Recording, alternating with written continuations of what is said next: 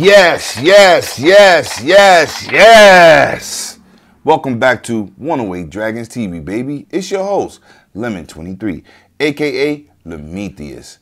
And yes, this is the episode that I'm going to talk about Nintendo's press conference, all their pricing, and the games that they showed, and what I'm going to give you my opinion. I'm going to give you an opinion on that goddamn 32 gigabytes of internal storage. I'm going to give you my opinion on that. I'm going to give you my opinion on those pricings of that different individual devices and accessories, and even the system and launch titles. We're going to cover all that shit today. So I need everybody to stay focused and pay attention, because this ain't going to be no 3-minute video. This is going to be a quality video that you understand what you pre-ordered or what you was wondering about pre-ordering. You know what you're getting, and I'm here to bring it to you, because next episode, y'all know what weekend this is. This is the weekend your boy Lemetheus is bringing you that showroom floor from that Nintendo Switch event. Yeah. And in the beginning of that episode, I will be announcing that winner. So stay tuned for that. Make sure you tune in and say, damn, is it me? Is it? Now, first thing we're going to get into, I'm going to get into launch date. March 3rd is the launch date. The world will be graced with a new Nintendo home console, hybrid. Take it on the road. Hook up 8 of them together. Use the Joy-Con as a mini controller so you could play in a whole circle of people. So that's what I'm talking about. Innovation. That's one of the reasons I do not have a problem with the price. First of all, you can hook up 8 of them combined to have everybody play together on the go. Number 2, it's a home console that you take your home experience on the road as a portable. That's 2 different features right there, plus the connecting of 8 total devices. That's 3. So it's a 3-in-1 system for $299.99. I think that is excellent, because there's nothing else offering that. That's excellent. Not on the home console front. Excellent look. So I don't have a problem with that $299 price tag. Now, we're going to get into the Pro Controller, the Joy-Con set, the Joy-Cons individually left and right price, the charging grip, where you put the Joy-Cons in, and the dock and the racing wheel. Now, my first negative, Nintendo's Pro Controller is $10 more than a PlayStation 4 or Xbox One controller. Why? I don't understand. It's $69.99. I think it should have been $59.99 with the rest of the market. But you know, this is Nintendo. I think they dropped the ball on that one. And another thing, they're not available for pre-order nowhere. They're not being talked about. People want that. They got a Street Fighter HD remix coming out with Evil Ryu and Aggressive Ken in it. And if you look at the Joy-Con controller, when it's in that charging dock and you playing, there's no D-pad. It changed the face pad buttons. And you can't use that for Street Fighter. So they have to have this Pro Controller out.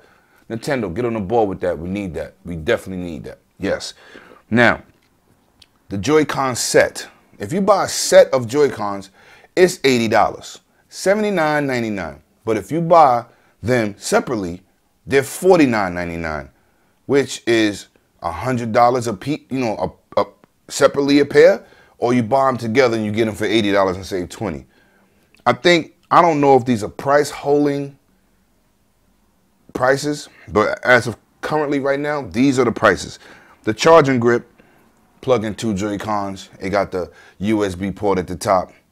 Charges the controllers as you play if it's plugged in. That's $29.99. It's not bad. The dock itself, which I don't know who will be buying the dock, that's $89.99, which is $90. I don't know why you need an extra dock. Maybe you want to move it to another room. That's what that could be. Now, on the racing wheel set for Mario Kart, last time it was $16, $16.99 for 1 racing wheel. You get a set for $14.99, $15. I can rock with that.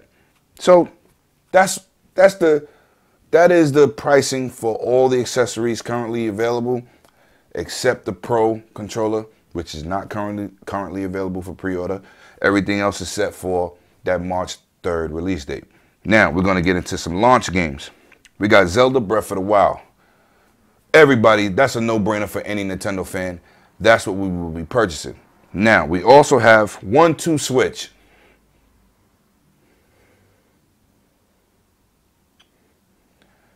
This will not be your Mario, excuse me, your Wii Sports. This will not do the Wii Sports thing for the Switch. You don't even look at the TV. You're looking at each other. The mini games are like 2 minutes apiece. Anyway, we also have Bomberman. That's for them people out there that enjoy that. Bomberman. That will be another one of the launch titles. So hopefully they'll announce some more. Right now, those are the current 3. Another problem I have with the Switch, which really don't have to be a problem, but they have to announce what they can accept. They have 32 gigabytes of internal storage. Now, if you buy Zelda Breath of the Wild, takes up 13.8 gigabytes of RAM. You don't really start off with 32 gigabytes because whatever the system use for the RAM, use for the memory to run, that comes out of that 32. So you're left with like 26-ish. Now, Zelda takes up 40% of that internal storage. You ain't left with much. Good note, Nintendo has allowed their device to accept SCDX cards. I think that's it. Micro SD, yes. So, but they haven't announced the size that they can allow up to. Now, if you're looking at 64 gigabytes, you're looking at like a $25, $30 card. If you're looking at 128, you're looking at the $40 range, $45 range. When you get up to them 256 gigabytes, you're looking at $199, $169, $175, $125 for good brands. I wouldn't go generic because it is your internal storage. You want to buy good stuff. SanDisk, Samsung, Kingston. You want to stick to that.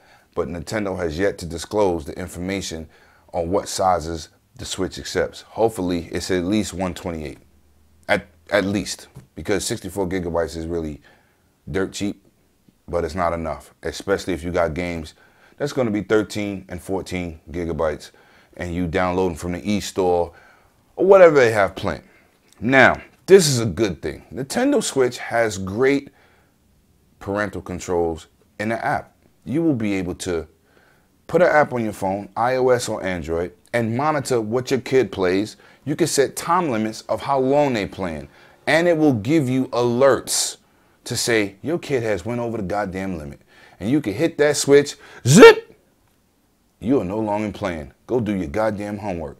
That's a great look. And that also covers them with the whole online thing, and you can monitor every game and who they talking to and friends list, and that's also intriguing.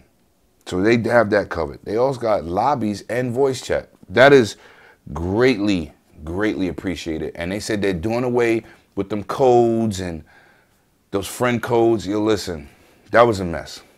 Now we should have friend lists. We're going to have lobbies. We're going to be able to invite our friends to a game like PlayStation or Xbox. That's what we wanted, Nintendo. Modern day online capabilities. Now, when you first start out in March, the online service will be free until the fall. But when they start charging, you're going to get monthly games like Xbox Live and PSN for free. What I'm hearing is they're timed. I don't know if they're timed to pick them up like the other two consoles, or they're timed when you pick them up, you only can play them for 2 months. We're going to find out. They didn't disclose too much information on that. We're definitely going to look into it. I'm definitely going to look into that. You definitely can register and manage your friends. Now, I'm going to get into some other games. Right now, that game ARMS is looking pretty good. Mario Kart is running 1080p 60 frames. 1-2 switch. We ain't doing that. Now, Splatoon 2 is looking amazing. They brought some new modes. They added some new weapons, new levels. It's not Splatoon 1 remix. It's a Splatoon 2. And it has voice chat. Finally, Nintendo has stepped into the goddamn millennium. Yes, that's what I'm talking about. Zelda, no-brainer, action RPG. The world looks vast, it's huge. That's a good look for Zelda. It's a new type of environment for Zelda. Hopefully, they could deliver, and that's a new experience for Nintendo. So hopefully, they could deliver that gameplay that we all are used to. Bomberman, if you're a Bomberman person, I remember that was big on Dreamcast Online. 4 people, that was crazy. Now Street Fighter. Street Fighter Remix looking fantastic right now. It's looking fantastic, but not at $40.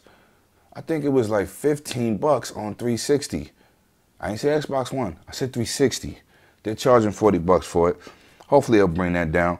Now, a game that's been like a sleeper for me.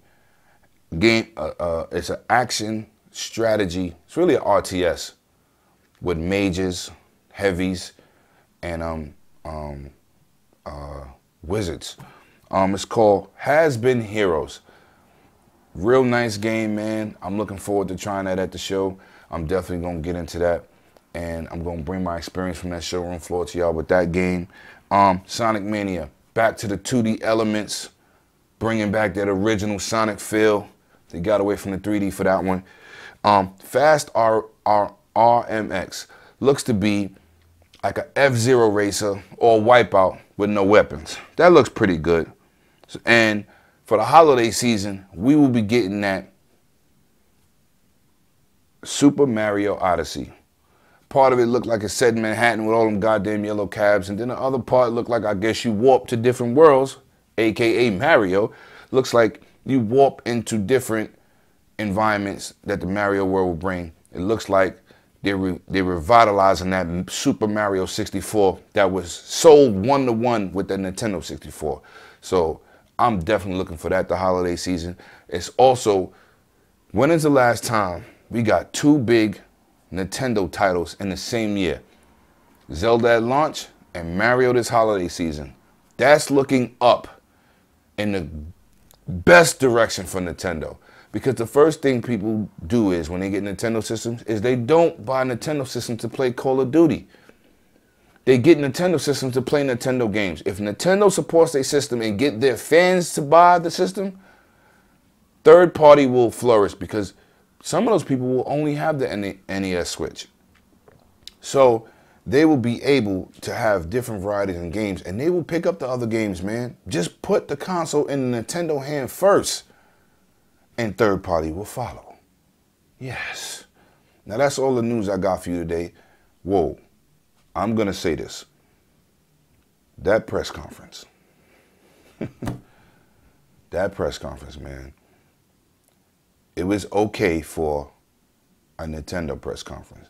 But we all know, if that was Microsoft or that was Sony's press conference, they would have got destroyed online. But Nintendo Switch was crazy. They gave it an effort. You got to get some younger faces to represent your company, man. Them dudes are too old. They don't talk to the crowd that's playing. Even I'm an older gamer. I'm an original NES gamer, and they do not do it for me. And the internet went crazy with that. But let's not give them a hard time. They are going the right way. Nintendo's looking up. And yes, next episode, we will be on that floor at that Switch event. And I'm pretty sure it's going to be electrifying. I'm sure. Your boy Prometheus. That's all the news I got for you today. And I'm out. Cheer.